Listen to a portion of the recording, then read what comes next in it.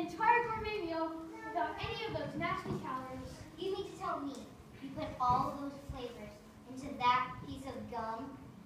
Unfortunately, it's not perfected yet, so we must not chew it. That gum is so mine. It was practically made for me, Wonka. So,